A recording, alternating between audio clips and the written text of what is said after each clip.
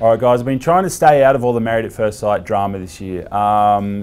It's gotten to the point now, though, where I can't bite my tongue anymore. I have to say something.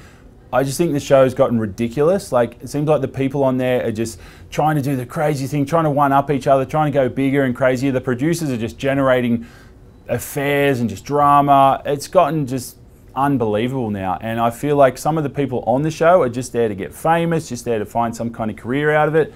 Me, personally, I have integrity. I said I would never, ever, ever sell out or endorse a brand or try and sell out in any way from that show. But then I found out about Little Ripples wine. Little Ripples wine is the best wine I've ever tasted in my life. It's vegan, and also for every bottle they sell, they donate 1 year worth of clean water to one person in a developing community. Little Ripples wine, check it out at www.littleripples.co.